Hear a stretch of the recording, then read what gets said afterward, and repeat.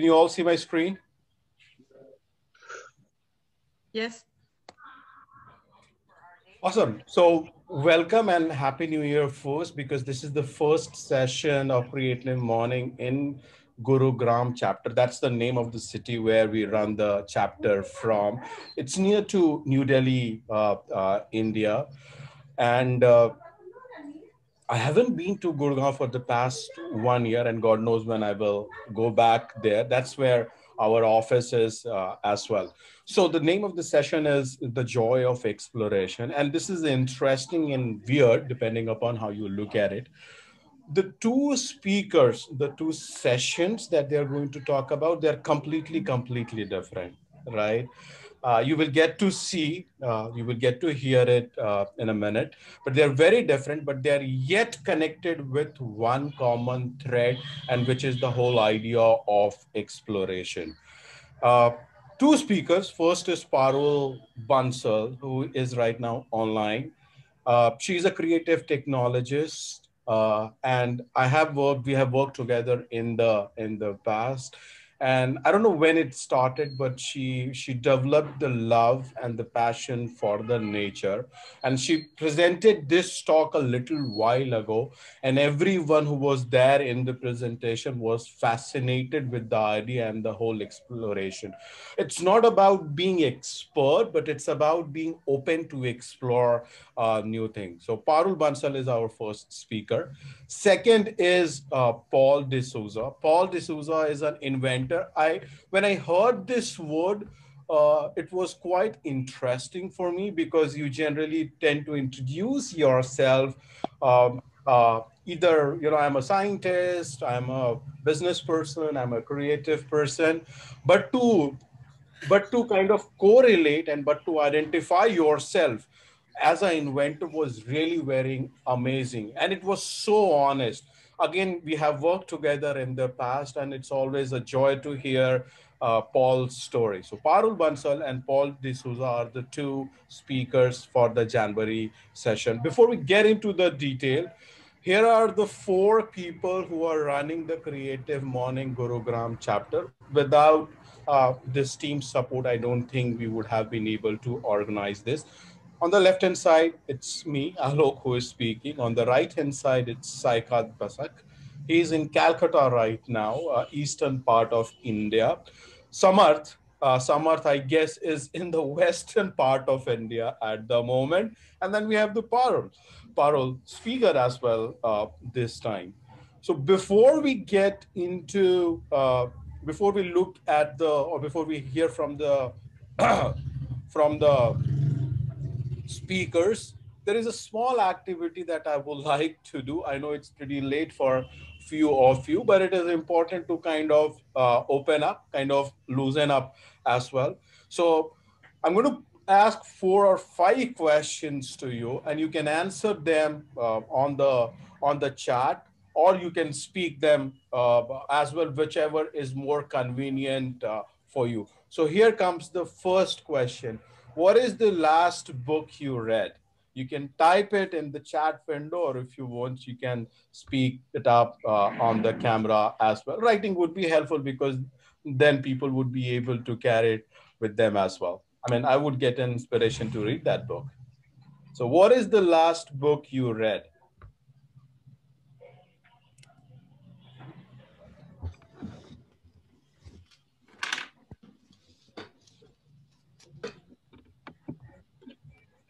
That's nice.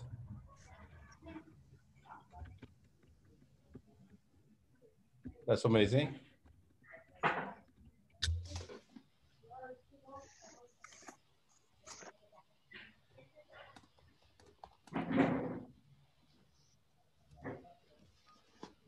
Watchmaking. Okay. Amazing. We'll That's take a wonderful. screenshot. Yeah, yeah. Maybe I will share it in the notes. The second one, sorry, the second one is, if you could pick a certain skill instantly, what would it be? One skill that you could pick up instantly, what would it be?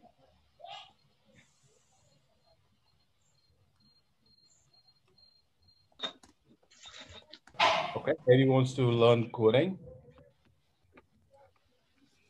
Yeah. Yes. I can say flying. Okay. Maybe with a jetpack, you can try that. Make money sleeping. Wonderful. Super fast speed reading. Yeah, I did try it with it a little while ago. Play instrument, talking, cooking, and photography.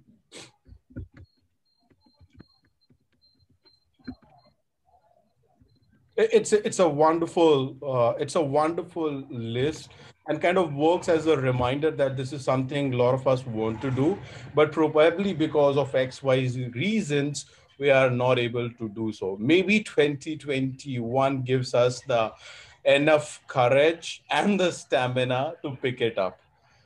Here goes the next question. What is your absolute dream job? Read minds. Interesting. Play piano. Okay. Lego engineer. Andrea. Wow. Paul DeSouza. Inventing. Oh, yeah. I can relate to it, Paul.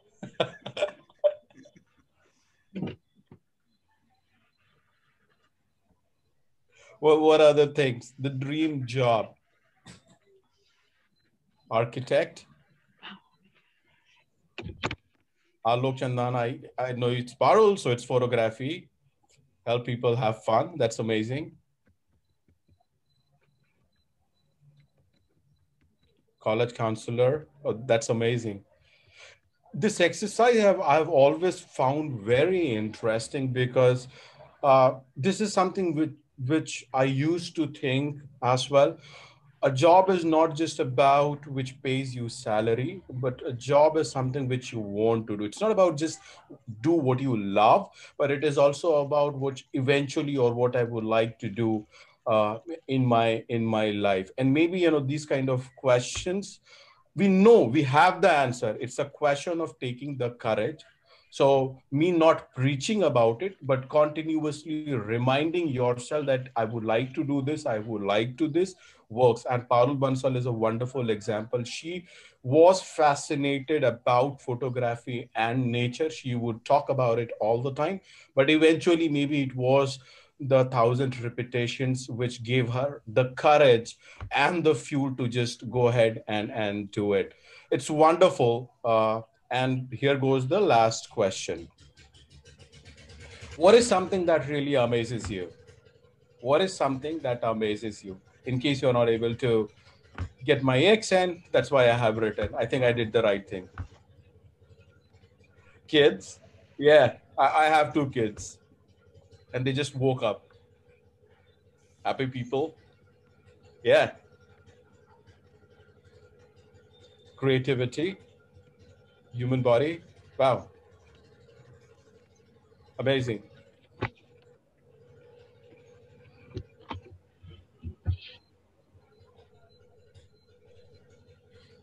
This is amazing. So many different thoughts, so many different thought process, and we just don't realize it. So much of diversity which is around us, and probably that is one of the reason I got excited about Creative Morning.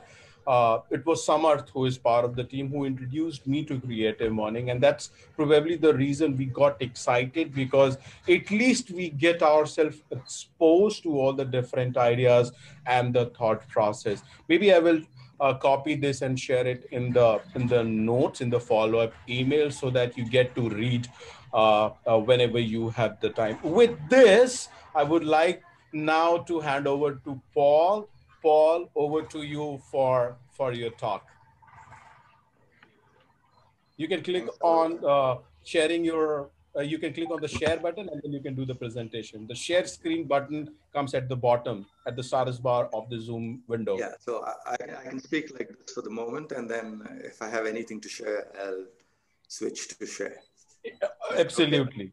Absolutely. Hi, everyone. It's really a fun time to be here this morning from Bangalore, India.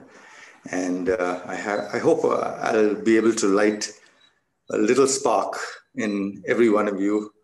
And being an inventor every day is exciting. So if I can pass on that excitement to all of you, that'd be wonderful.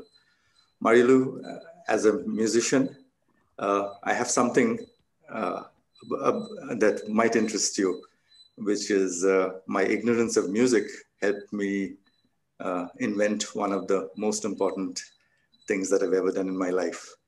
And that stemmed from my ignorance of music and trying to understand music. And I can see Parul smiling, and Parul worked with me for some time with part of Alok's team. And I just want to also take this time to acknowledge Subir, who's online now. And we got to know him a few weeks ago, and we've been discussing stuff. And it's amazing just how close our paths have been, and right up to the things we are inventing together without knowing each other's work, right up to maybe 2 days ago. So that's something that I'll talk about.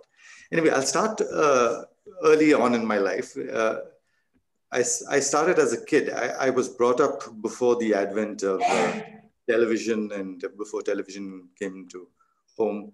And phones were the old traditional phones. We didn't have mobile phones, no television, no other forms of entertainment.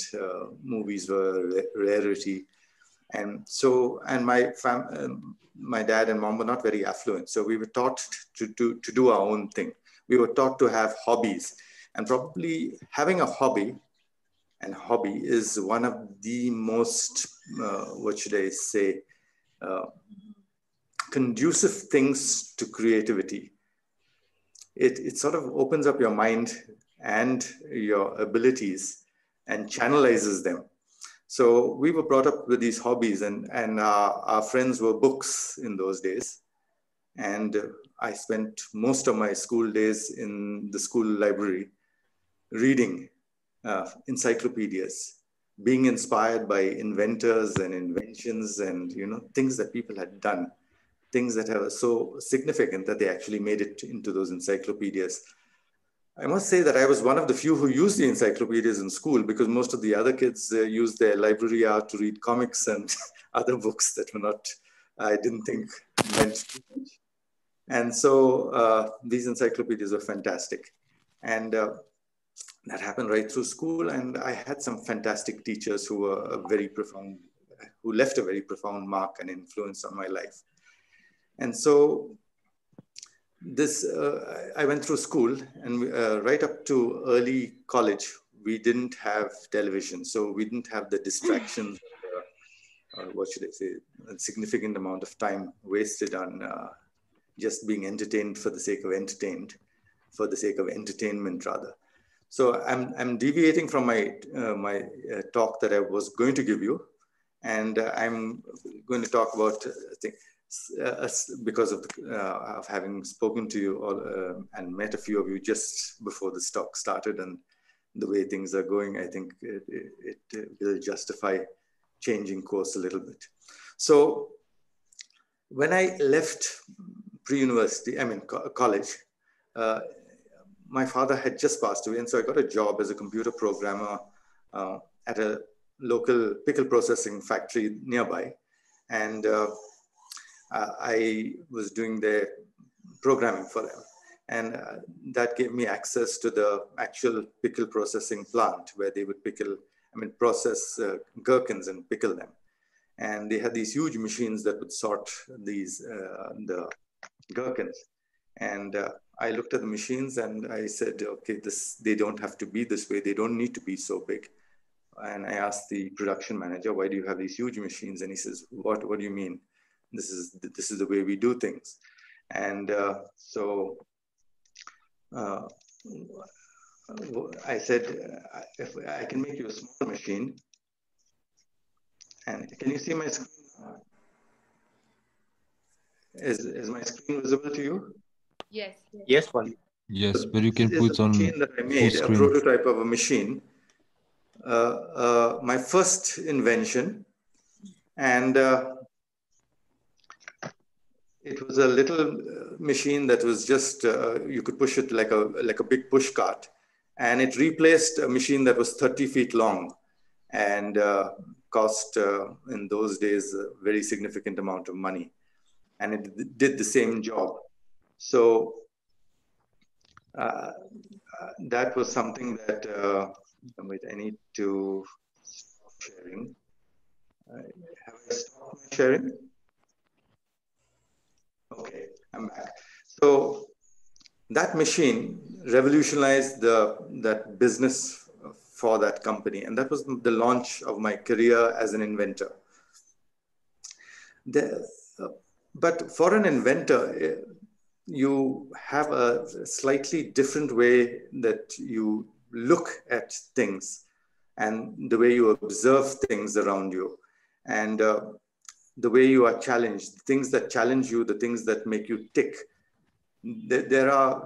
I've noticed that there are some things that are slightly different in perception. And since the topic was how to be an inventor, I'm going to talk about these things regarding perception and how one can learn to train your mind to look for things that would make being creative in a new sphere a possibility. So for me, things like challenges work. If you say something can't be done, that's a challenge. It immediately gets me working like that. If you say, there's for instance, there was in 1996, there was a little notice in the British Horological Journal that said it talked about a horological invention. Now, when I grew up, I was passionately fond of mechanical clocks and watches, and I used to open them up, and I knew exactly how they worked. And later, I started repairing them, so I taught myself watchmaking. And so when that happened, I would say that was a preparation for what I am doing now. So in 1996, I saw this ad, a notice rather, and it said, share my screen. And okay. It says horological invention. And this was a Swiss company called Breguet that was celebrating their 250th anniversary. And they said there's nothing significant done in the field of mechanical horology. And so they opened up, if you had a horological invention, you could send in an entry. And so I designed what's known as a perpetual calendar. It's a device that actually changes the date automatically at the end of short and long months. And they invited me to Switzerland, and I got to see and meet some of the watchmakers that I had only heard about and read about. One guy, I used to use this book called Watchmaking, which I constantly refer to all the time. It's like a manual, and it tells you step by step how to make a mechanical watch. I mean, most people wouldn't use this and wouldn't find this interesting. But I actually photocopied this book years ago, and this was the guy. He was known as, at that time, George Daniels. Sir George Daniels was known as Britain's living legend.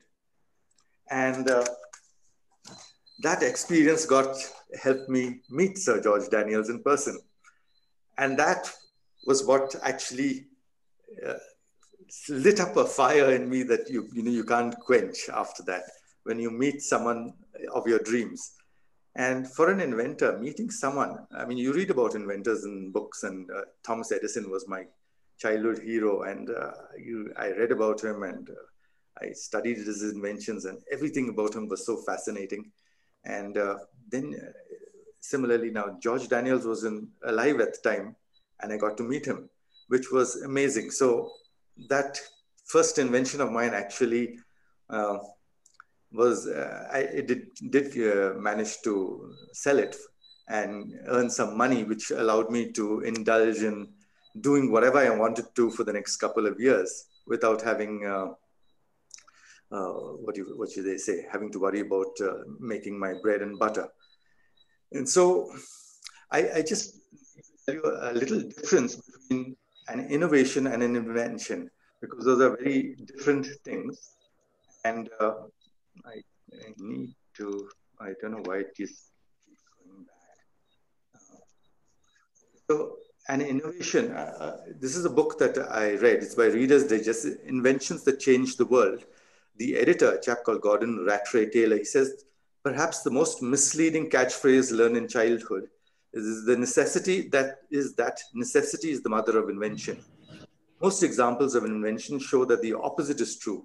Invention is the mother of necessity. And so that little truth sunk in.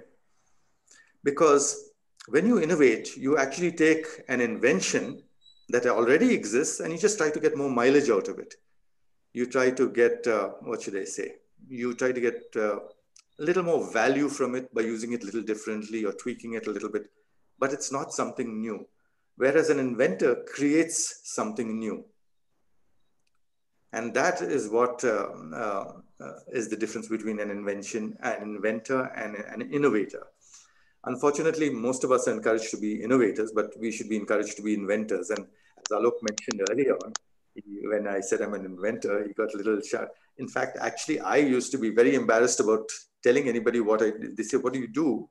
And I find it very difficult because I didn't have any regular employment to talk of.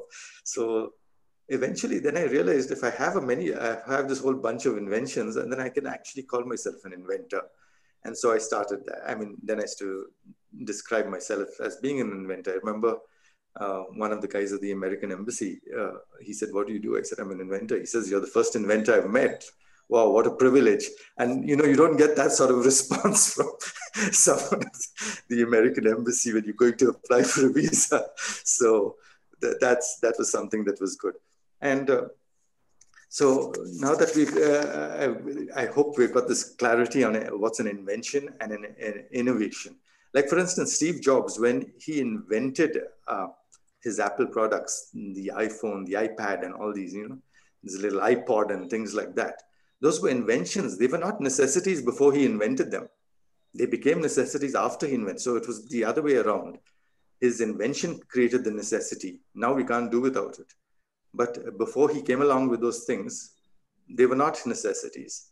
So it shows that our perspective and our understanding needs to change a little bit.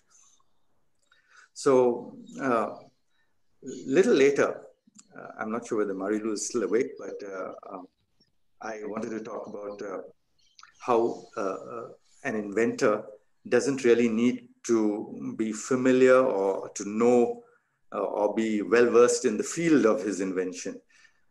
So in this case, my next invention, which is, I'm going to skip over a couple of them, or maybe I just talk, I'll come back to that, I think, maybe.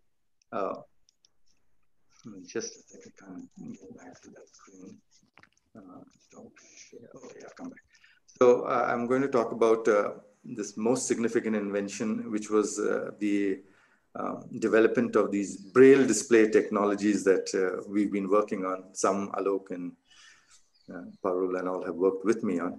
But when the invention first came about, it was conceived in ignorance. And I wanted to tell you about just how that happened. I was trying to understand how Western music is written. And it's written like that. And around about this time, this movie Titanic was playing, and then I was listening to the lovely hymn that when this ship is going down, these three violinists play this beautiful hymn as it's going down. And I knew the tune, and I was running my finger over some musical score and trying to figure out how does a musician translate that these, the dots and lines into the tones and pitch and whatever else they do, these musicians. And in my mind, I had this little flash of inspiration, and I said, if those dots and on those lines can, come out of the page, then someone who's blind would be able to read music. And that was the beginning of this braille display technology that moved into. So I set about making a machine that would actually produce those dots and lines, the dots, and make them come out of the page. And that's how this affordable braille technology was developed. Subsequent to that, with Alok's team and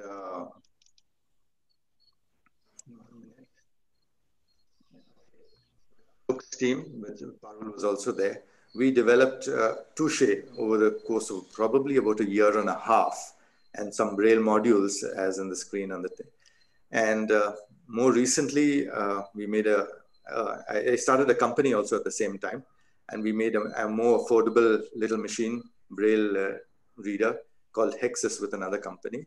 And there's a third company that actually buys cells from us and puts it into their devices. And so we've had a lot of fun on this journey.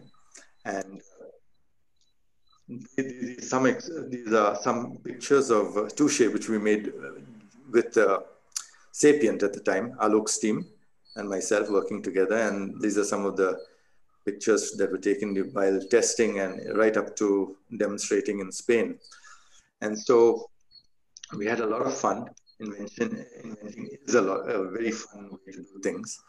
And I have been making more devices in the last year or two.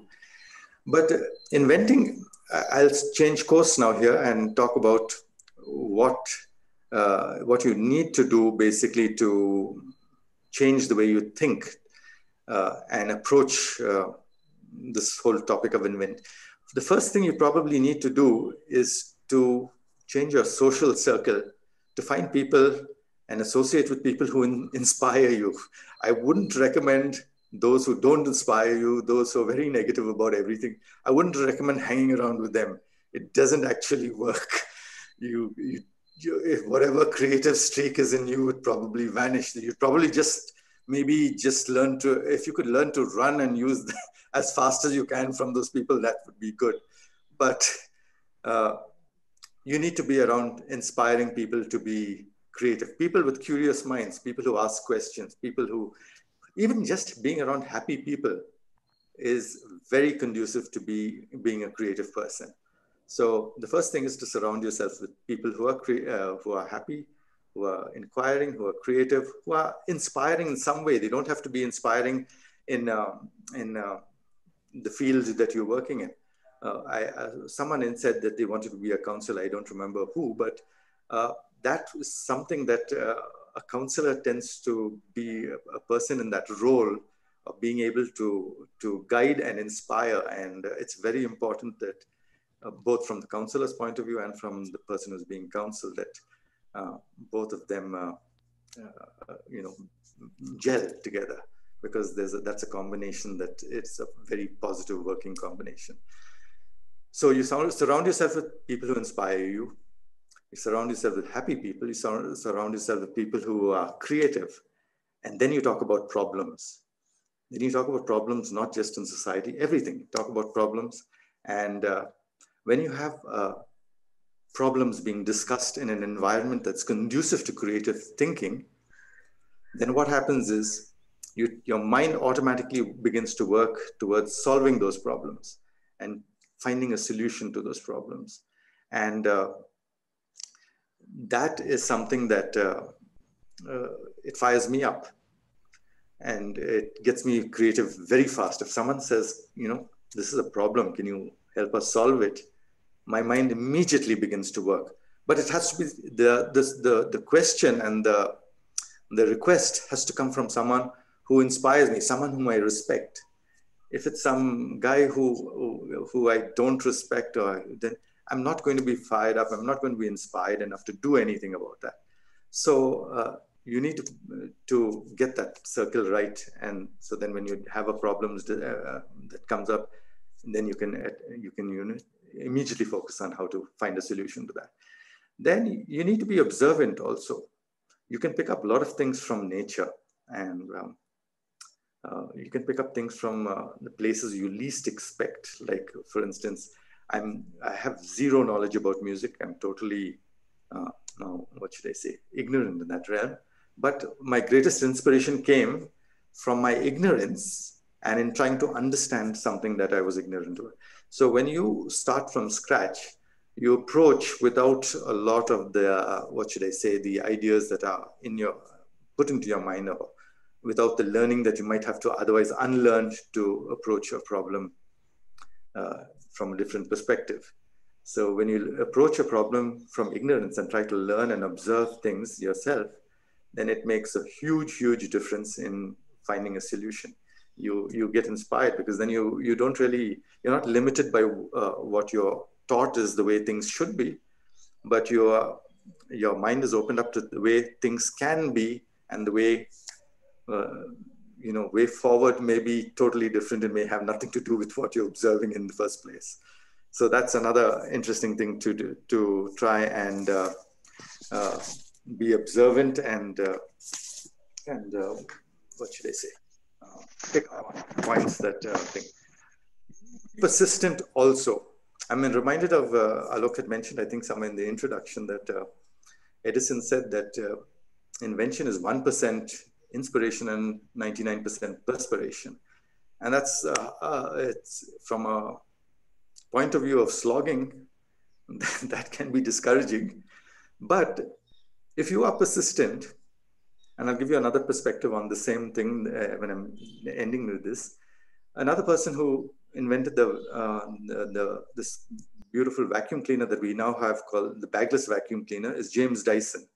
And Dyson, he did something like 5,000 plus different types of experiments over a period of 5 years. That's an average of 3 experiments or trials a day, before he came up with this beautiful vacuum cleaner, the bagless vacuum cleaner.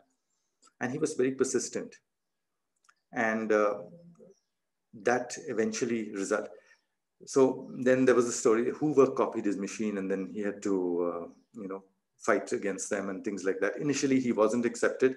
That's something that you need to, as an inventor or as a creative person, recognize the fact that you are in a slightly different group from the rest of the crowd, because you're not going to be accepted, and what you propose will almost certainly not be accepted by the people around your immediate circle where you can function. So you've got to persevere, you've got to stick to it no matter how long it takes. And then you don't look at these 5,000 steps or in Edison's case, 1,000 failures before he made the light bulb. You don't look at them as failure at all. You look at them as steps on paths that you do not need to venture out any further. You finish with them. You know that they lead nowhere. You choose a different path after that. So they are not failure. They are just a different path. And well, they say all roads lead to Rome. All roads are not the best road and may not be the shortest road. So you got to maybe have to try them all out, and eventually you will come to reach Rome. So the other thing is, to be creative and inventive is to like what you're doing. I mean, it's not possible for everyone to be in that position especially if they're working doing a job that they don't really like, or it's not of their choosing. But you can actually be creative in a way to try and figure out how to make that job a little more exciting, or a little less mundane, or a little more exciting. So those are things that you would want to try and be creative about. Or the other thing is to use your spare time to do all this stuff. And if you can kind of change course, so in such a way that you do what you have to do because you have no choice. Try and be creative a little bit and make it more exciting. And think of solving someone else's problems, and it normally takes your mind off your own. And the whole thing about invention and being creative is to make someone else happy, someone else's life easier. As Ralph Waldo Emerson said, I don't remember the whole quote, but right at the end he says, success is to make someone's life easier, to make someone breathe easier because you lived. That's success. I'm just paraphrasing it, but that's I'm not saying it as nicely as he put it. But if someone else's life is made little easier because you live, that is success. So for an inventor, you actually invent for someone else. You don't invent for yourself. Where, as far as possible, you actually do something to make someone else's life easier, to add value to someone else's life, to make things better. So when you focus on someone else and shift the focus off yourself, things become a lot easier doing what you want to do. And I'm not sure how much time I have. Alok, do I have 2-3 minutes more? Yeah. Okay, so I will just go back. Yeah, Paul, 2-3 more minutes. Yeah. And then So we'll open up for questions. Yeah. Okay. So I just want to tell you about something. Now, when you have someone who inspires you, and if you can spend time with them, you never know. You're not really wasting time by spending time with a person, just talking mundane stuff. Because I was talking to this friend of mine who's blind, and I was walking with her down the street, and I asked her, I said, "Tell me what's on your wish list." And she said, "I want to be able to draw on paper."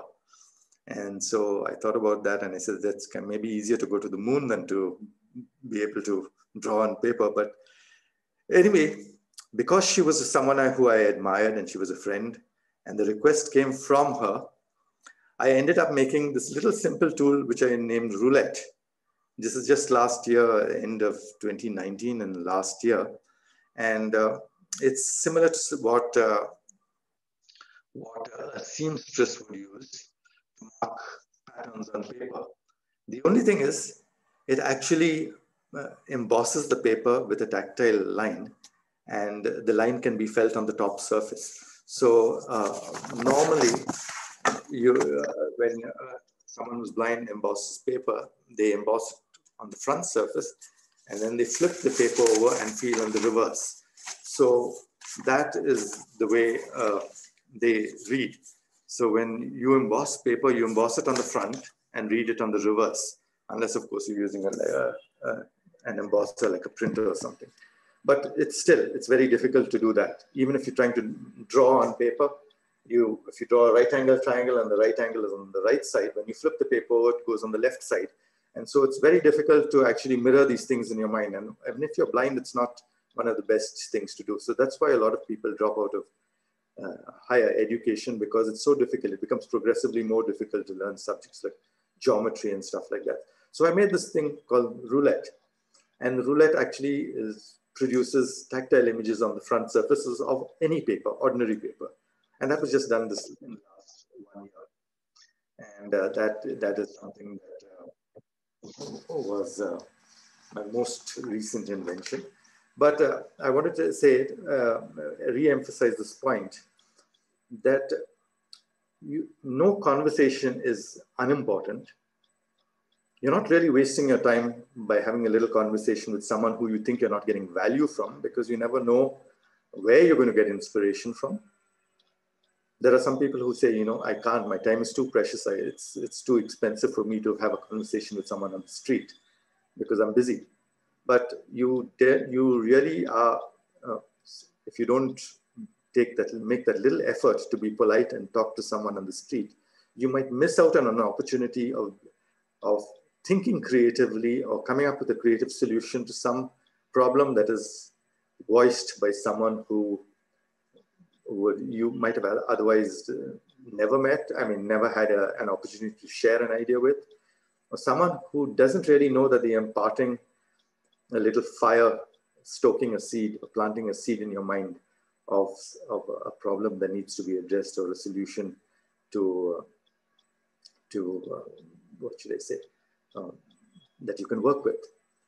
And I just reading Andrea's comment, I think it was Stephanie, is talking to strangers. And that does make a huge difference if you can talk to someone, and because it's like reading a book. You just might pick up something from some unknown chapter somewhere, or a little image or illustration in a book that has no bearing on, you wouldn't have picked up under normal circumstances. A newspaper, you don't know what's coming in the next day's news, but you can get a little bit of inspiration from there, and it's fantastic. It's always exciting.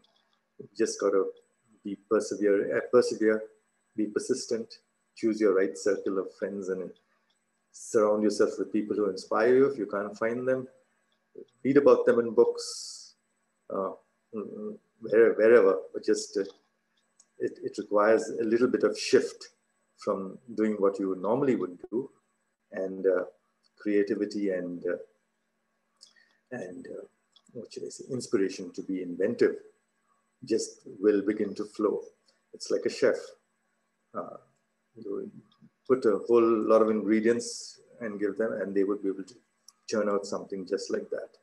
Uh, and you add to the ingredients, you might get a lovely, more spicy meal. And if you chuck in a few more veggies or whatever, your meal might just get, you might get a bigger platter to deal with. And if you throw in some more stuff, you might just have a banquet available to you. So it all depends on uh, how you absorb, observe, and pick up from wherever you can these little seeds of inspiration, seeds that you can be creative with.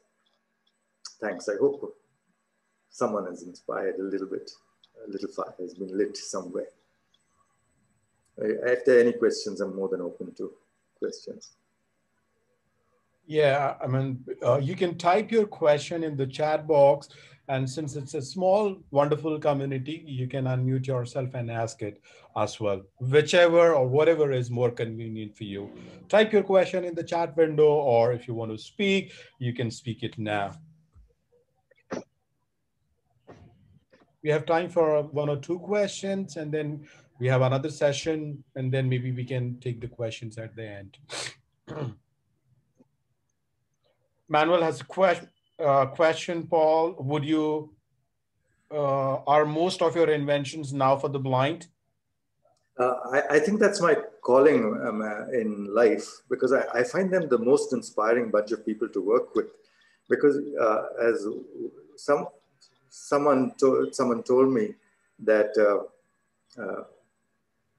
you know, being blind, everything they do is a challenge, and they have to overcome challenges constantly. So if you are working with them and you are observant, you constantly observe the way they handle challenges every day and everything they do. And if you're like me, who gets inspired by that and challenged by that, then you want to develop solutions to try and help them make their lives a little easier.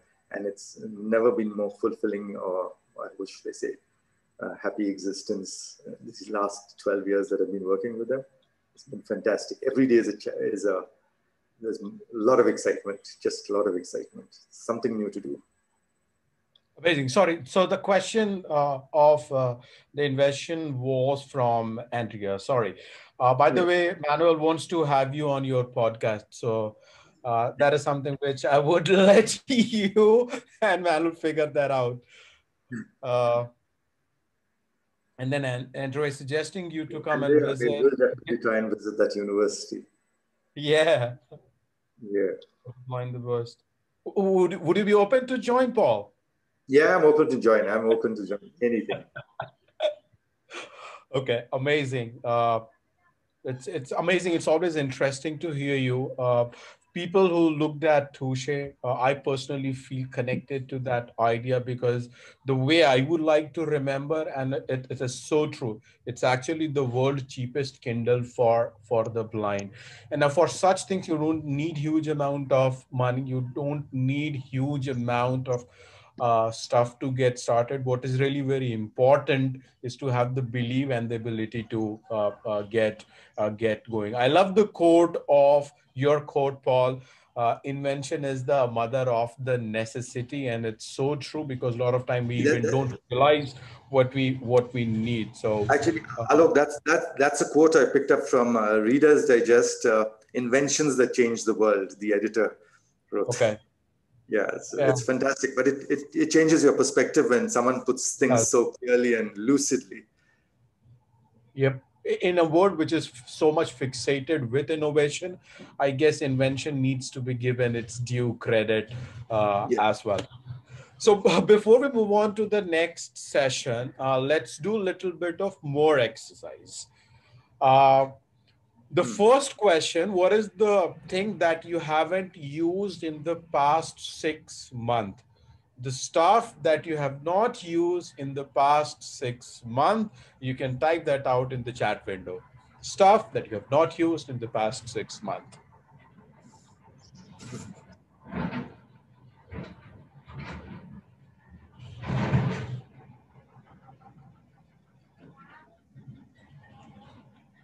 Michelle work clothes. Yeah.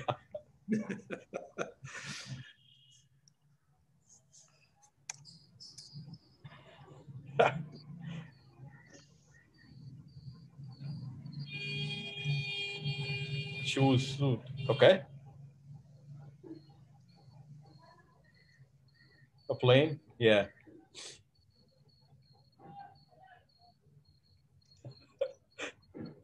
Yeah. It's amazing. A lot of things that probably we would be able to do in 2021. At least in India, the vaccination has started. So maybe after 4 months, some of the stuff that we are writing, we will be able to do so again. Though it's a different question whether we really want to do it now, given the lockdown, given the completely different experience. The next question: which bird you saw last? Which bird you saw last? Word? Bird. Yeah, boy. Which bird you saw last? Okay, pigeon. Oh yeah, that we see a lot in Delhi, places around Delhi. Bee eater. Okay,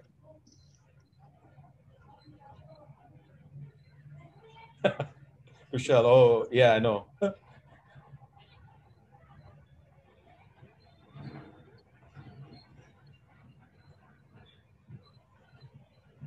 Awesome. I mean, this is something which, when I tried this question, a lot of time people were just not able to answer it because maybe we just don't observe them around us, but they are here. With that question, I would like now to hand it over to Parul Bansal. Parul, over to you. Okay, let me just share my screen first and probably then I'll start.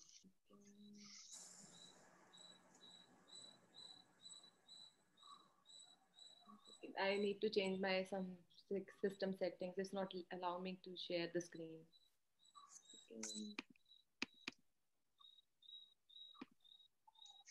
Uh-oh.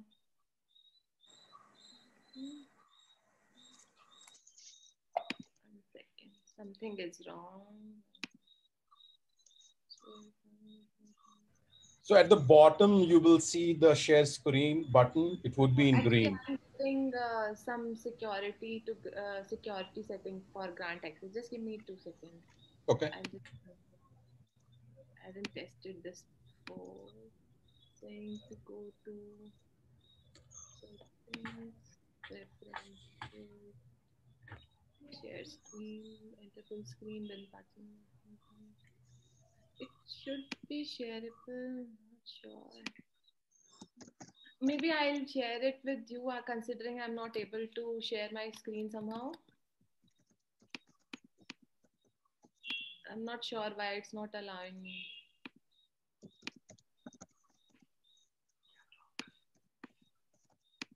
Okay, okay. Let me turn my camera off. Maybe then I can. I'm not sure. You want me to download your presentation? No, I'll have to send you the latest one. Just a second. Meanwhile, I'll try also. There's something wrong. Just a second. I'll try one more time, and otherwise I'll send.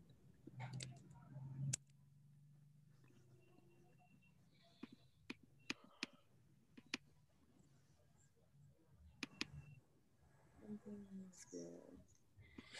Just a second. Let me. Let's say.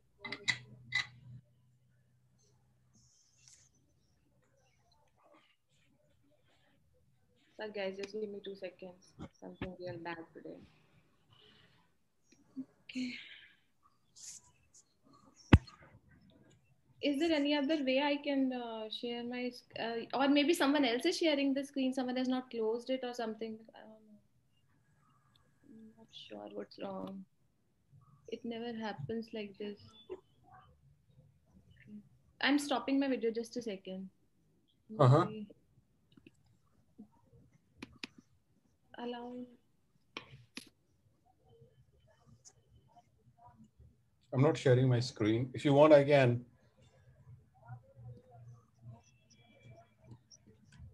Little bit of technical snag. We should be back.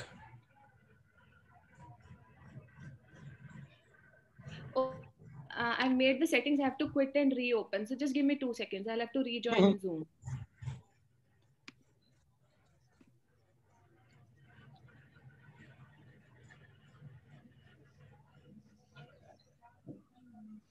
Someone asked, what am I working on now? So I'm just going to share my screen for a minute and send a little screenshot if you don't mind while Parul is. Yep, absolutely. You can actually share the presentation because we send out notes. Okay, actually, so I will put all this stuff. Okay, so these are little braille cells that I made not too long ago. And they can be used as toys to train people to train kids to teach them braille. They can also be used in things like lifts on to indicate for the deafblind which floor they are on, or give them little basic essential information on knobs, like rotary knobs where you have to turn a knob to a particular setting or something like that. But you get output in braille, and so these are little braille cells that I made recently, and I was actually trying to use them in a pad like this to help with STEM education, teaching them math. And so this is where the same little cells, where top right corner of yours thing, is I do have a working prototype of that. And if they're all cascaded like this, we could make a big pad. And this would be very useful for helping them learn math. And because, math is arranged in rows and columns. And the existing way of learning math is using a Taylor frame, which is really, really tough. And that's why a lot of kids drop out of learning these STEM subjects, because math is tough and diagrams are tough. So I'm trying to work with these tactile drawings and this other stuff of variants of Braille display technology that will make making these devices more affordable, and more complicated devices basically more affordable. So that's something that is on the anvil. It's different stages of improvement. And this is a quote that I ended one of my TED Talks with. And I didn't quite end with, Alok, you had said Edison's quote. It's 99% perspiration and 10% and 1% inspiration. But what happens is, when you enjoy what you're doing, it ceases to be work. And that's why Edison could say this: I never worked a day in my life. It was all fun. And that's something that I can identify with totally. I don't feel like I'm working at all. I just feel like I'm enjoying myself. So that's basically what I'm working with. Yeah, it's amazing. I'm waiting for Parul to come back.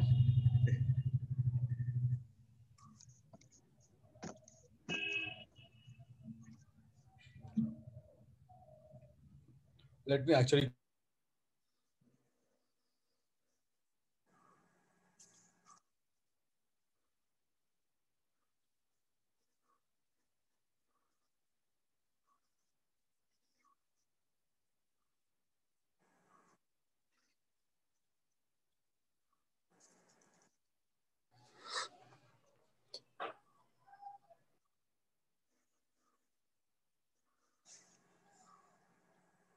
I must tell you, for those of you who are listening,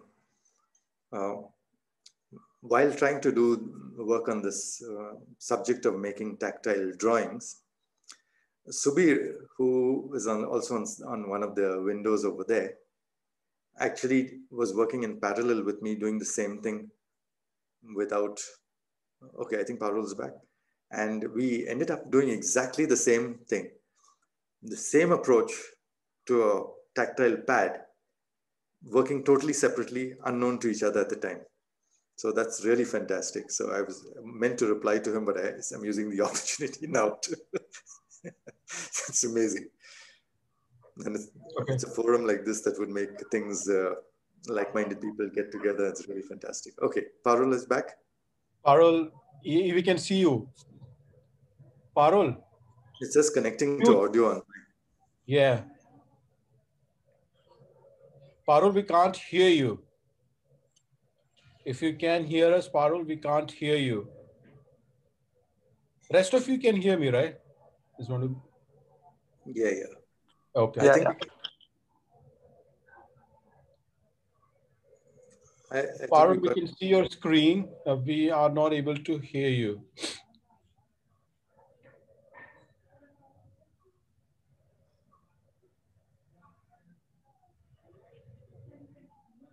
These are the moment when you get to understand the meaning of the word anxiety.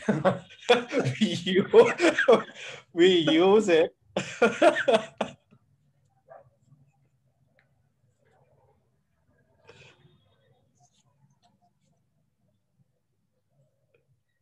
It's like Murphy law. When something has to go wrong, will go wrong for sure. I've asked her to share the presentation so that she could dial in and I can show her presentation. I think I think her screen did come up for a minute. Yeah. She's having some sort of I guess she's using someone else laptop. Maybe there is some new security setting there.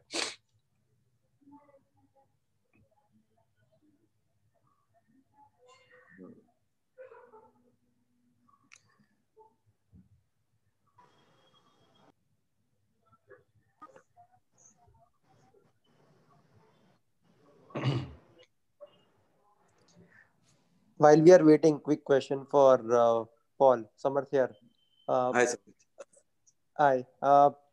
I'm just curious. I mean, are there any difference in the way you work?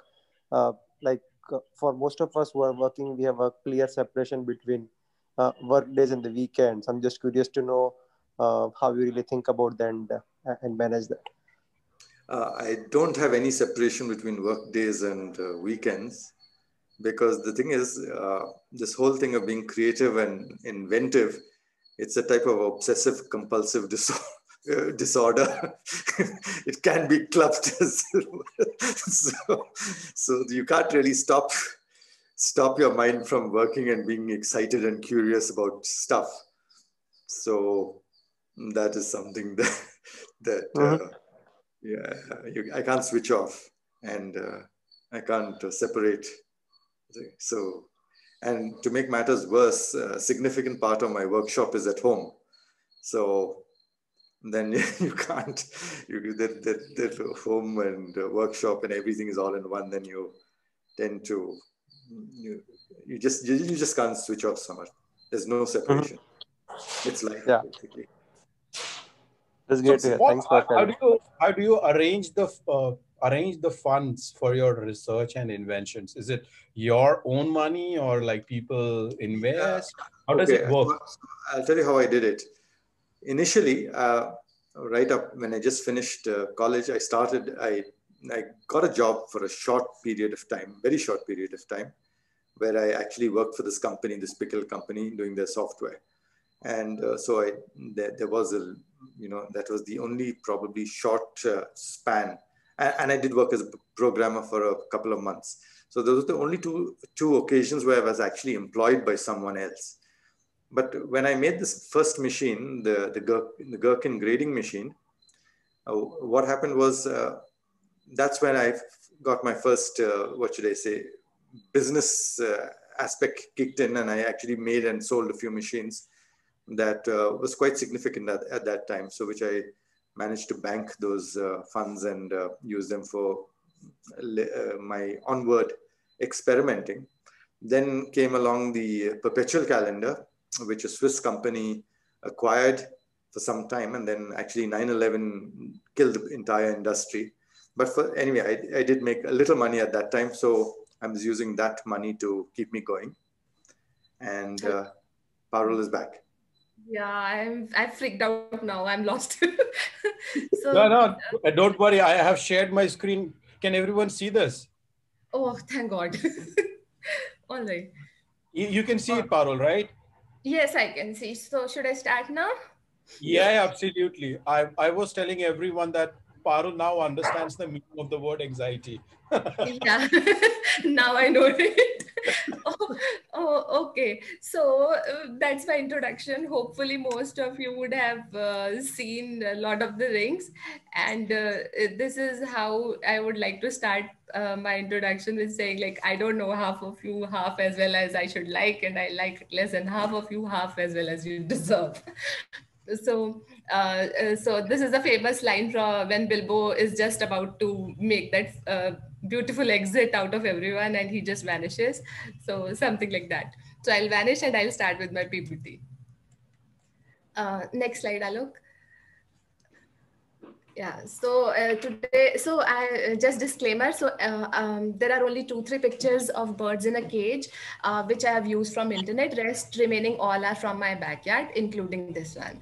So this is Rufus Treepy, which I really love to see. It has a long tail and beautiful colors, and I really enjoy watching this every day. It comes, it drinks water. Initially, only one of them used to come. Now it's a pair. So it's amazing to see how their like their community just keeps growing. Just like, yeah. So next slide. Yeah, so the entire journey started when I actually was in a college. In college, I was doing my graduation, and a friend of mine had actually bought a pair of birds just like these, and they were in a cage. I got excited to see these birds, but at the same time, I felt like if they were just free and I could still have them. I wanted them to be free, but I wanted to have them at the same time. So how would it be? But I just discussed that idea with her, and then I just forgot about the entire thing, and I completed my graduation, I joined office, and I forgot everything. And then gradually when I started my office and this lockdown period appeared, and just before this, I think 6 months or 1 year back, I got a leg injury. And along the same time, when I was sitting at home, I started keeping water for birds, and there the actual journey started from keeping the water for birds. Initially, it was only for pigeons, as everyone mentioned, which is the last bird you saw, and most of the people replied with saying pigeon. So it was similar to me. Pigeon and crow were the two birds which were the friends for all. Next slide. And then I realized that it was not very easy for them. I started exploring, like, where are all the sparrows, because everyone was saying that sparrows are vanishing. But then I just looked around near the parks. Is there any, like, do I still have sparrows near me and all? So the bottom picture is clicked by my friend. So she saw two sparrows taking bath on the water just collected near the roadside, and it was very interesting to see that they were still enjoying, because the size is small, they can even take bath in that small pothole. But if just imagine that if I ask you to take bath in muddy water every day, would you do it? Like, who would do it? Nobody. Like, you are taking this to clean yourself up, clean your feathers, and keep you disease free, and but you have to take bath in a muddy water, and then you have to drink the same water to top it all. And sometimes you don't even find this, because we are just trying to clean our roads so much that we don't leave that one drop of water for them, and it's really tough for them.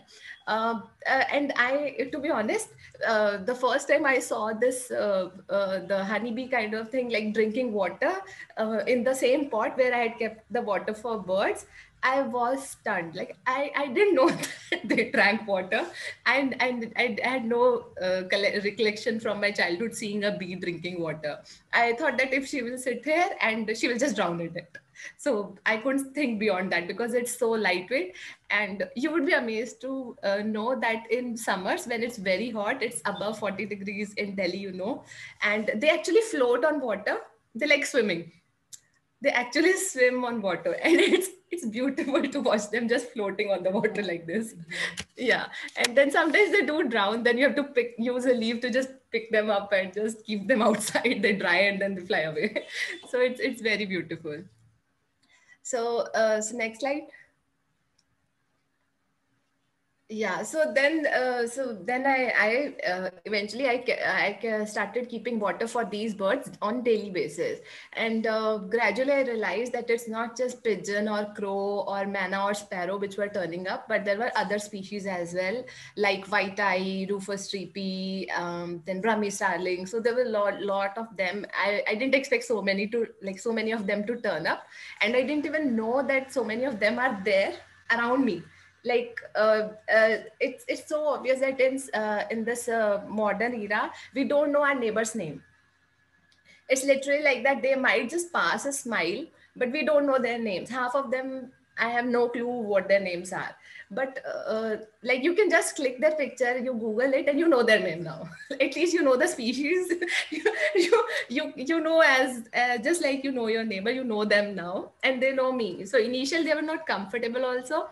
So if they are drinking water and I always get excited, I start running around like, okay, I've seen a bird, I've seen a bird. And I used to go there, and as soon as they will see me, even a slight movement in the window, they will just fly away. But gradually with time, it's so happened now then, okay, these are the people who are keeping water daily. They are keeping it fresh, they are cleaning the pots. So now they don't move so fast. At least they stay for some time and then they fly away. Like they complete their job, whatever they are here to do, and then they fly away. Next slide. Yeah, so, the joy of having fresh water is completely different, although they were enjoying that muddy water too. But now the big sized birds also, who can't actually get into the pothole to take bath, they also started coming. They started taking bath and drinking water, and the smaller ones, they started coming in bunches. So you can see like 6 or 8 of them, and gradually the number is growing. Now they're 12. So it's interesting to see how they keep on growing. You can unmute yourself. I have a question for the audience now. So do you know what all things do birds do? Like how much water do they drink? What is the main use of water for them? Anyone wants to answer the question? Bathing and drinking. Bathing and Or fun. drinking. Or Keeping them fun cool. or play. Okay. Keeping them cool. But but why do they need to bath daily? Yeah, I never thought of like why they need to take a bath daily. Yeah, but like they're just birds. They're so tiny. They like so I just googled and I realized that they need very little water for drinking. Their body doesn't need lot of water as such, but they need to take bath daily or like many times a day in hot areas like ours. So because they need to keep their body cool, so they use water and taking bath as a technique to keep their body cool, and also so that they are disease free. They You won't believe, like one bird takes bath 5 times, like one shot, then it will just clean its feather and it's not satisfied, it will take another shot and then third shot and fourth shot. So it keeps on bathing till it feels that it's actually clean. So they bath rigorously. Like it's amazing to watch them bath. So get to the next slide. So next slide has videos. One more click. Yeah. And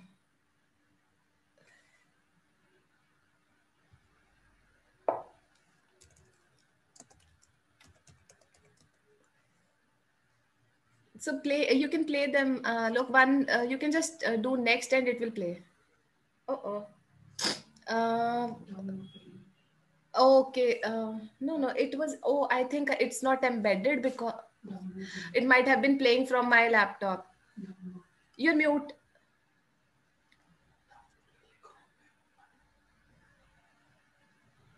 That is fine because it is not embedded in the presentation. That's why. I think so, yeah. Yeah, that's Oh, shit. fine. That's fine, Parul. That's That fine. was the most interesting part actually, when they actually bath. So let me try my browser. Maybe I can. You want me to stop share? I will, and then I can share back if it doesn't works on yours. Yeah. No. Actually, what I'll do, I'll share the videos in the last from my WhatsApp maybe. Let's continue. Okay, fair enough. Yeah, so go to the next slide then. I'll share all the videos later on. Yeah, so then we were hit by the lockdown. The feed, like I started only with watering. I didn't feed them at all. I was so strict. I will not feed them because then they will do shit here, and I don't want them to be shitting around. So I only fed them water. And then the lockdown hit me bad, and I was like, okay, this didn't happen. Close your eyes and pretend it's all a bad dream, and I'll just get through the lockdown. It's 2 months, 3 months, but that was not the case. It was a long, long lockdown. So next slide. Next slide. Sorry. And then somebody told me, somebody is my husband. He said, okay, all you have to decide is what to do with this time which is given to you. And then I decided, okay, I will start feeding them. So next slide is about feeding them now. Yeah, so then I started feeding them, and to my surprise, more birds started turning around now because I think they like food more than water. So more birds started coming in. Even I used to see parrots around my house, but they used to be very a little far. Like maybe they, because of the color, they feel that they catch more attraction and they don't want to get into that. So, but when I started keeping food, I realized that one day a parrot was slowly moving like this, and you will notice that birds walk in different patterns. Like there are few birds which hop, so they will do like this with 2 feet together. They will jump. Some are like they will walk, and I'm always surprised. Like you have wings while walking. So you have to first, I have still not used to the thing like they are walking around when they have wings, they can just keep flying. If I have wings, I'll just fly. I don't know. But then again, I Googled and it happens that they walk because it takes a lot of effort to flip your wings, and for small distances, they prefer walking. So they don't fly all the time. Yeah, they don't. Yeah. So my husband gave an example, like they don't use their cars all the time. They walk. so, so it's similar. So then I also saw this eagle who was just waiting so that like it can actually catch few birds because their main source of food is small birds. So it was interesting to see the like food chain, but to my surprise, it caught a squirrel instead of the bird, so that bird got lucky. So next slide, please. Yeah, it's, yeah, as Subir is mentioning, it's actually I actually am seeing the ecosystem growing here. Again, these are videos, so I'll put the videos in the from the WhatsApp. So next slide. Okay, so now as we were talking about ecosystem also, so I also searched what's in habitat. So habitat is actually food, water, space, and breeding space. So we have sufficed to food and water. Space, we have captured their houses. So the remaining trees are their space. That is all that is left. And then the final thing is nesting or breeding. So I tried putting this one nest around in my house. So these two, this pair of birds actually tried to explore. They went inside. Initially, I cut out a cardboard, that Amazon box we have, and I did this big hole. I thought that they are big birds. They will need big holes to get inside the nest. And it was interesting to see that like if you have this size bird, it can actually get into this small hole. They actually need small holes because they just fit themselves in to get into the nest. They don't want big holes, otherwise when they actually lay eggs and everything, some predator will come. So they don't want that. They want tiny holes to get inside. Although they exploded, but because of my too much of curiosity going there and coming back, they didn't actually nest here, and they nested in the tree just next to that, the back tree. So still they were close to me, and now their family has grown from 2 to I think 5. There are 3 more. So probably if the video was shown, I could have already shown you the population growing. So next slide. But preferably what they prefer is holes like these in the walls, which are embedded during the construction, because they feel that it's natural, it was always there, it matches the background, nothing is off. They want some hidden kind of things. So this one I've taken from internet because I wanted to show this one, because if you see this, you can see that it is a shape which of bricks which is embedded in the wall. So the top brick, then the 3 bricks, and then the bottom brick. So it's a shape It's a nest, and you can see 4 nails also. So it's actually a nest which is embedded during the construction in the brick wall itself. So, or maybe some people nowadays use eco-friendly kind of pipes which are extended in their top of the roofs, and there they like to nest more as compared to the other nest which we provide them. It's kind of a disguise kind of thing. They hide in their same matching colors and nobody knows that they are there. So that kind of thing. Next. Yeah, so few learnings. The first learning that even the migratory birds stop at your place. So the yellow one, so that was interesting. It was just luck by chance that I went outside and it was there. And this is the only picture I have of this bird. And I don't know the name of this one still now, but it was interesting to see that different kind of birds, the migratory ones, the regular ones, they all come to your place once they start knowing that you're keeping something for them. Next. Yeah, so the first learning is that we are not alone. We are definitely not alone, and we need to keep our eyes open and feeders full. We should keep the feeders for them because they've already taken their habitat and all other space for them. They can't find food. They have to struggle a lot, especially the tiny ones, because they can't fly long distances also. So they are very much dependent on us for growing. Otherwise, they will be extinct for sure.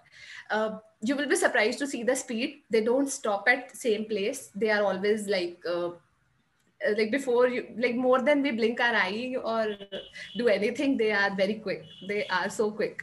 And they have conversations. So if you see the bottom one on the right, they are having a conversation over chapati or lunch for saying. So, and it's very interesting, like the way they talk. They change voices. They might have different voices during breeding season, and they have a different voice for their attacker when they're fighting for space. Like, okay, this is my space. They will make different noises. Same bird, but different voice. So it's all very amazing to know. Next slide. Yeah, that any day they are a delight to watch, and once they start knowing you, they also start posing for you. So if you see all of them, the first one is trying to just push me back, like why are you actually seeing me? The second one, they are just playing around. They're hanging from a wire, and they're just playing around. This was early in the morning, 5:30 around, and they actually were just hovering around my head and then going back to the wire, then playing, and they would do all sorts of things. Then the center one is again a very different one. This is very seasonal. I see it only once a year, like 1 month in a year. So these two are barbets, but these are different kind of barbets. And this is a pigeon, and you can see the pigeon and the dove really posing hard for me, like, okay, just click me, ignore everyone else. Yes, coppersmith. I'm not sure it's coppersmith. I think the middle one is coppersmith. Barbet. Yeah, so next slide. Yeah, networking. So the next, and yes, nice Moses. So next thing which I have learned is networking. They have a faster network than us. So as I mentioned that when I started, it was just pigeon and crow. It grew like anything. Initially, I knew only 3 or 4 species of birds. Now I know around 20. And it's so amazing that they just see and they make noises. So if I've not kept water or food for 1 day, suppose, and as soon as I go out and I keep it, so 1 or 2 will make noise, then 4 will make noise, and you can hear the noise passing around, and suddenly all the gang will just come for drinking water. So you know that they have a strong network. They keep on telling everyone that this is a source, this happens every day. You don't need to go to a distant place, you can stay here. And then they start staying. So the network is really, really great. There's no doubt about it. Next slide. Yeah, and one is just outside my window, but I can't show because my computer actually hang because of that camera thing only. So I'm not showing it right now. So it's a kindergarten, and it does not happen overnight. As I said, it happened around like maybe 1 year or 1.5 years. Gradually it grows in 6 months. So every 6 months it grows at the next level. Next class comes in your kindergarten. It's amazing, as I mentioned, that some of them hop, some of them walk, and some of them pose very like as if they are elites. So the ones with different colors, they behave like elites, and they actually pose and walk in like as if they are wearing stilettos. So it's really amazing to see how they behave. Okay, next. So yeah, so interesting facts which I've learned few of them. The bottom one on the left, if you see the barbet, the green one, I didn't know that a bird can have a mustache, but this one has. It's not very visible in the picture, but it has the, just like a mouse, it has 4 or 3 mustaches, hair coming out of his nose. Then the top one, I didn't know that there is a green pigeon, but for 2 days I was utterly shocked, as if I'm going colorblind and there's something wrong with my eyes. I'm seeing the pigeon in different colors. Then I thought I have Google. Why I'm not Googling? So I Googled there's something called as green pigeon. And it's so this green pigeon is from internet, because I was so stunned I didn't click a picture for this one. So I just saw this. And the final one, the right side one, I applied the wrong picture. So in this one it's not clear, but on the other side of its face, the other side, it has a mole here. So I didn't know that birds have moles. And I've seen 2 3 different birds, they have different color moles. And it's so amazing. I have no idea that, okay, it's not we humans are very special, we have all these kind of birthmarks and recognition marks. All other creatures also have these things. It's not just dogs who are patchy, the birds are equally patchy and pattern. Like, it's very interesting. So next screen. Yeah, so how to set up a bird watching station. So bird watching station, what I have done, I'll try to show, although I might fail to show it properly. So this is my window. So what I do, I generally sit around here and you can see out. I don't know why you can see. So what I do, I just play hide and seek like this. And I've placed a camera also here. So whenever they come or I hear a sound, like they're very noisy, so you can hear the sound and you can just peep through it, and you can place your camera here, and then you can click a lot of pictures. So you need to place your water feeding stuff, or food feeding stuff, feeders in such places near the doors or windows where you can just hide and see, because they even see the shadows behind the curtain. That is the surprise to me. Like, sometimes I'm just hiding, but because of the light they can see my shadow outside and they just fly away. So they're very clever, to very intelligent species, I say. So next slide. Yeah, so as I mentioned that it's really hide and seek. Again, I was so this one, the top one in the middle, the small circle. We call it as bulbul here. I don't know the technical name, but I thought that bulbul is just one kind of bulbul. It's I think this is red cheek or something bulbul. So it's a different species of the same bird.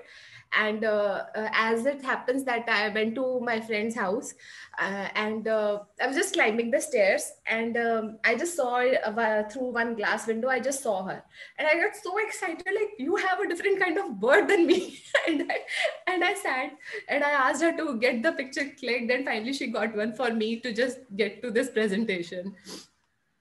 So then you see the eagles, as I said. So there are 2 3 kind of eagles and all. The kingfisher, it just keeps on sitting here because it's winters here. So it just takes a sunbath every day. Every day it comes, it sits at the same spot. So it's a ground at the bottom of this building. So whenever there are some flies coming out or something, it just takes them in his mouth, it eats, and then again it sits here. That's its job. It doesn't do anything else. It just sits every day. Okay, so next slide. Yeah, again, it had a video of this sneaker. So although I'm keeping it for birds, but there are few other people who are eating the food. So the squirrel also just takes a grab at some of the food and crushes before I catch hold of it. So earlier squirrels were also very far off like on the trees, but now I've actually seen them jumping from the tree to my roof, and then running, eating, and then again jumping back to the tree. So it's interesting that they almost come to the main door, and one day a bird actually came inside my house.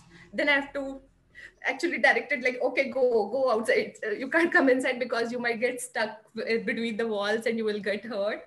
Just go outside. So it's very interesting, like to push them outside also is very interesting. So next slide, please. Yeah, so I wanted to show this one because in this one I'll demonstrate. So what happens, the squirrel is eating, and every time it eats, it pushes her ears like this in excitement. So it's very amazing to see like why it's so, is it finding so beautiful, like very nice to eat or what, I don't know. So next slide, please. Okay, so feeder. So everybody, when they're starting, they feel that, oh, how can I start? This will be cumbersome, this and that. But most of us have some, if we are Indians, then we definitely have earthen pots at our home, because every festival we buy something. So every festival we are buying something, and we will have some diya, something or the other we'll have at our place. Or you can buy one earthen feeder from Amazon or any other place. It's easily available in local markets also. So, and then you just put water or the food which you want to feed them with, and you can actually, with water there's one thing, then you need to keep a brush with you. Every day you just clean it a little and then put the water and keep the feeder back, because otherwise if it gets dirty, then some people get that fear of bird flu and everything. So better take precautions than being sorry. So you can do that one thing. Otherwise it's very easy, just change the water every day, nothing special. They just love bathing. They really love bathing. And the same feeder can be used for feeding the food as well. Yeah, Paul can help invent something to keep them out. Okay, so next slide, please. I hear a lot of what you're doing, Parul. Yeah, so yeah, proof that. That I made, and yeah, but you can create something for our birds too now. So yeah, proof that the aliens exist. So this is one of my small pot which I keep. So I don't know about the English, but we call it rusk. So I just break it down and keep it for them. It's a little crunchy and it's made of semolina. So it's interesting. And by every 4 hours, it's empty like the bottom plate. So we start with the full one in morning, and every 3-4 hours is gone. So earlier I used to think that they're very less and they're so tiny. How much will they eat? And then I realized no. And then the next interesting thing is I used to keep it for the food started only for fun in the lockdown. So I was not dedicated. I used to keep it and then I would forget.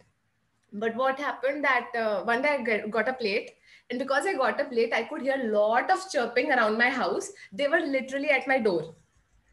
Like they were making the noise that, okay, where is the food? You haven't kept it today. Like, okay, sorry. And then I got up, and before I even brushed my teeth, I had to keep the food for them because they were chirping like anything. Like, where's the food? Where's the food? So just like kids, so the same kindergarten behavior. It's very amazing. So next slide. Again, video shit, I'll have to share a lot of videos. Yeah, so this I saw a parrot. They actually took some berries from the tree and they were eating it. So he actually peeled it off with his mouth, and then it ate only the internal part of the fruit. So I'll share all the videos, or maybe let me first share the videos now. So yeah, so the proper message is like, not all treasure is silver and gold, mate. Even the nature, environment, birds, animals, all of them are equally treasureful if you see them otherwise. Next slide. Yeah, so other messages like, you want the sky with birds or without birds, just like your wallpaper. So it's up to you. Thank you. And I'll share my screen now. Look, I'll try to share my screen and.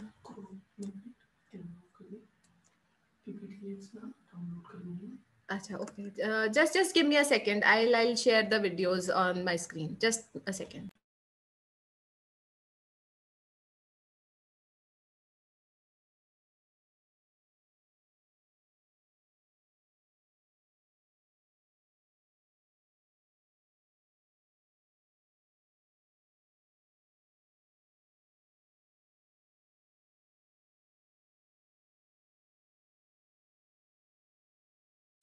Alok, if you're talking, you're on mute. Yeah, look, it's mute. Sorry. What I was saying that what I really love about this idea of bird watching, it doesn't matter whether you like bird watching or not, but the whole power of observation and the learning that you can derive out of it. That was pretty amazing. Birds can have mold, they can have mustache. These were discoveries. She did not pick it up from books. She did not pick it up from any other course. It was purely on the basis of observation and imagination. It was a journey of exploration that took her from just putting water initially to the kind of stuff she was talking about. That was pretty fascinating and amazing discovery for me. We generally do not learn it that way. Trying something, imagining, having my own stories, validating it, and then trying to build a perspective around it. That was an amazing alternative form of learning for me, at least. If anyone wants to share their point of views, any questions, would be amazing.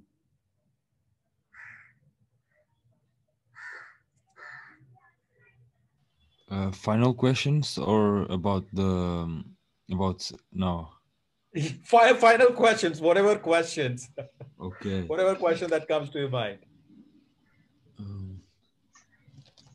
I have much the same experience as Parul. We have all these birds hanging around, and squirrels also, and they actually eat from my hand. All really lovely.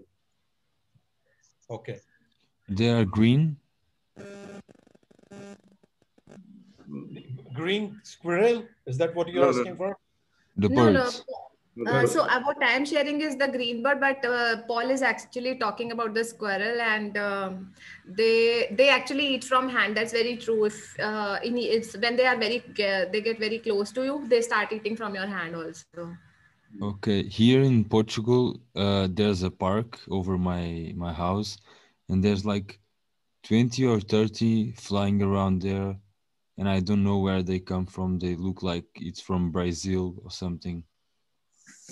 Yeah, they might be migratory ones. They are very interesting. Like you see them only once or twice a year, and then they're just gone again. Poof.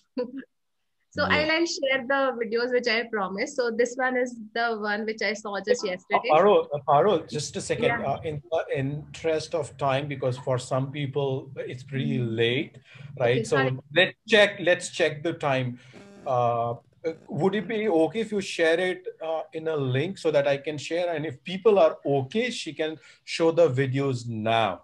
Yeah, Let us know in the chat less window. than 1 minute. It will be like Okay. over in 2 seconds.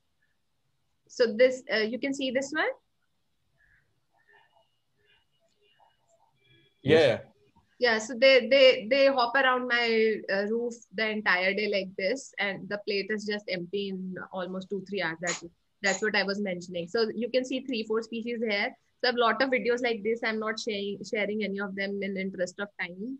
So then this one, it just takes one step, makes noise, then takes one step.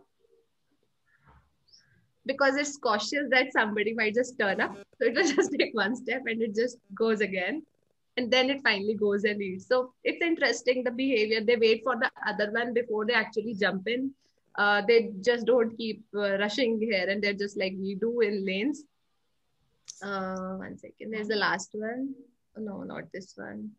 I think, okay, so the last one I think is the parrot. I don't have a lot of them in this WhatsApp section. So this is the last one which I saw yesterday. And you will see him actually peeling the fruit. This one. So it's actually peeling the stuff and throwing the things. Where is it? Is in And India? because of this, the top one also faced me because he also wanted to get clicked. Yeah, over. Okay. It's in India? Yeah, it's in India. Yeah, these are the minimum ones. I had a lot in the presentations, but I switched my laptop. Actually, that also caused me a lot of problems. But sorry, the question, but are you a biologist? No, I am not. I'm just amateur photographer who is crazy for. I don't Okay, like. okay. Yeah. I'm just crazy. Do you have an For- Instagram of photos? Sorry. Do you have Do you have Instagram an account where Instagram you for post? your Yeah, I photos? have just started my Instagram account. So now I have started. I've just posted 5-10 photographs. So now I'll be posting more regularly. I haven't Okay, but started can yet. I see them? Yeah, my account. Yeah, you can see. I can share my account with you. Can you write there or something like that? You can write in the chat window, Parul. Yeah, I'll just do that. So, by the way, Parul, for her bread and butter, she is a virtual reality developer. Yeah, yeah, that's my job profile actually. I think the reality part is a lot more exciting part, Parul, than the virtual part. Yeah, I agree. So I am not sure how do we share that, but I'll. In the chat window, just you need to type. If you open the Zoom, right, you will see a chat window. 1 second. Actually, I think. At the bottom, you click Yeah, I wherever got it. you want. Yeah. So my handle is parul.ria. Um, if that, I think handle is all that is required, or something else is also required. I think handle is the thing, right? I'm very new to Instagram, to be honest. I don't even know how to make reels till now. So I'm No problem. learning. I don't think I'm going to go on to Instagram because it's too complicated. Yeah, we sometimes try to avoid social media, but then to spread these messages, we need social media. We are stuck. Okay. Of course, to So, spread your job. Sorry? To spread your job. Yes, exactly. To spread my job. okay. So if there are no other questions, probably it is time for us to wrap up. It has been wonderful, wonderful morning. Two sessions, so different yet so connected at some level. Thank you to the speaker Parul and Paul for your time. I Uh, know Saturday can I morning. make just one more question? Yeah. Yeah. Where can I talk with Paul to go to the Yeah, podcast? I'll just put my email over here.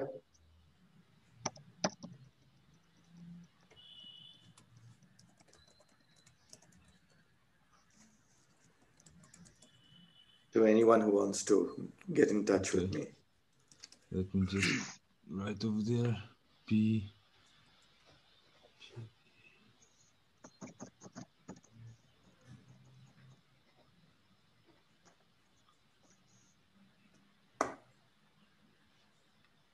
Parul, can you stop sharing for just a minute? I want to show you my screen. Oh, yeah. Sorry. I didn't realize it's still sharing.